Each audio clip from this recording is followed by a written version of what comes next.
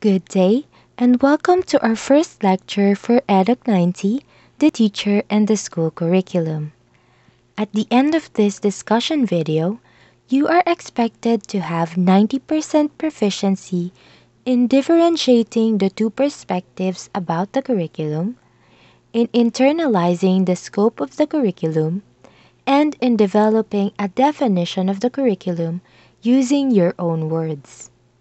Without further ado, let us start with today's discussion. If you ran through Ornstein's 1987 paper, you will realize that, at that time, the meaning of the term curriculum has been identified as fragmentary and quite elusive, since a unified definition hasn't been developed yet. If you ask me, I'd say that there had been quite a change, since curriculum is now defined as the things that should be taught, why they should be taught, and how the students would learn them. Curriculum was derived from the word currere, which is Latin, meaning to run. It has been double-lifted from classical Latin, which means a course or track to be followed, and in modern or New Latin, which has been adopted by Petrus Ramus in 1576 and the University of Glasgow in 1633 to mean the course of study. As compared to other disciplines, curriculum is still young, and its dynamic nature makes it so that the principles in curriculum changes with the society's demands.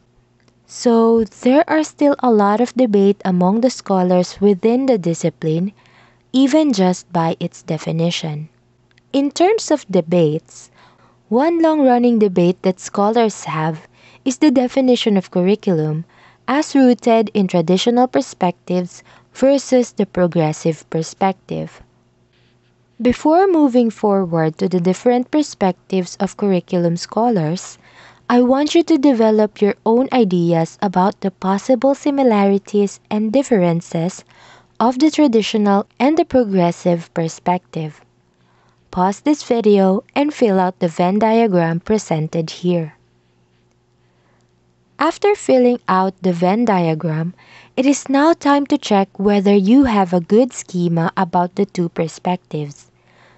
There are a lot of scholars involved in this traditional versus progressive perspective debate, but here are the forerunners and their respective core principles which you have to know. First is Robert M. Hutchins, who views curriculum as permanent studies, where the rules of grammar, reading, rhetoric, logic, and mathematics for basic education are emphasized. He believed that the 3 R's, reading, writing, and arithmetic, should be emphasized in basic education, while liberal education should be emphasized in college. Second, Arthur Bestor, as an essentialist, believes that the mission of the school should be intellectual training, so he stated that the focus of curriculum should be on fundamental intellectual disciplines, such as grammar, literature, and writing. It should also include science, mathematics, history, and foreign language. Third is Joseph Schwab, who coined the word discipline as a ruling doctrine for curriculum development. This means that curriculum study and development should be grouped together, not only those with the similar and related contents, but also those which could have similar approaches in delivery or instruction, thus establishing the existence of the subject areas in basic education, such as science, mathematics, social studies, and many more, as well as those in college, such as humanities, sciences, languages, mathematics, etc. Fourth, Philip Phoenix asserts that the curriculum should consist entirely of knowledge which comes from various disciplines. In summary, if one is to look at the traditional perspectives, curriculum could be determined as a field of study and is a highly academic undertaking. It projects a version of the curriculum that makes us think of written documents such as syllabus, course of study, books, and references, where knowledge is found but is used as a means to accomplish intended goals. However, these are the initial perspectives of the researchers. Did it change through time? Yes, it did. This is one of the wonders of educational research. If you look at the recent works of these forerunners, you will see that some of their point of views have evolved and they have already adopted a progressive point of view as well. Speaking of a progressive point of view, in the progressive perspective, there is actually a switch from the belief that the curriculum is just a course of study or content. It has evolved to including the total learning experience of an individual.